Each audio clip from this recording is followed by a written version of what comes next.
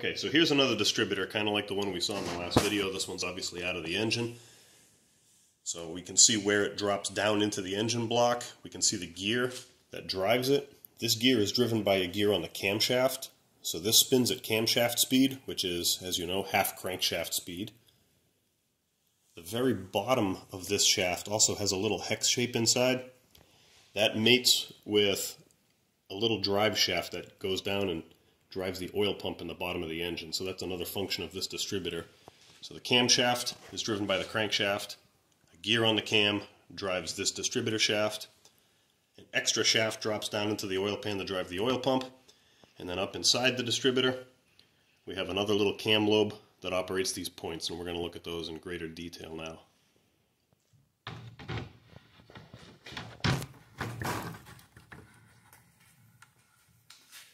So if we look down in here, as I spin the shaft, you can watch how the points open and close, or in this case, barely open and close. So these need to be adjusted. The amount that those points open, when I stop this shaft on a high spot, the amount that those points open is known as point gap, and the gap is way too small on these points. So I'm going to set that right now. So we start by loosening this screw a little bit. We loosen this one a little bit.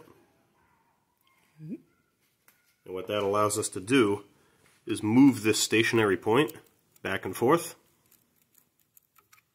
while the moving point that rubs against the cam sits still. So the gap spec on this distributor is 17 thousandths of an inch. I have my feeler gauge here. I actually need to snug this screw up just a little bit. So we're going to move this over.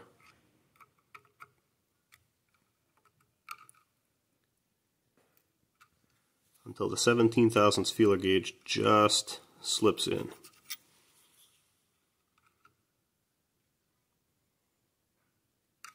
And it takes patience. So that's too tight.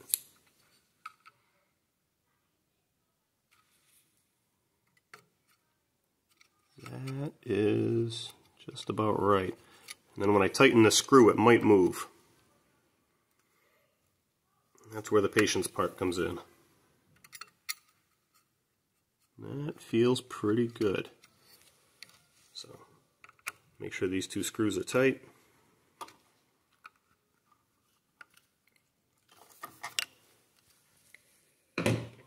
Okay, so now as I spin this over, you can get a better view of those points opening and closing. And what you get by setting that gap properly is you get a proper setting known as dwell, a proper dwell setting. Dwell refers to the length of time that the circuit is on, and the circuit is on basically from when that point closes until the next time it opens again. So basically when the point is closed down there, that's your dwell setting. So on some engines you can't set that with it running because there's moving parts in here and you can't be inside this distributor while the engine's running. So basically the only way you can set it is by setting that gap and then checking it on a meter with the engine running, and then if it's wrong you go back in and you adjust it again and you try to get it better. So in another video I'm going to wire this distributor up to a coil and we can actually watch how it makes the coil produce high voltage and make sparks.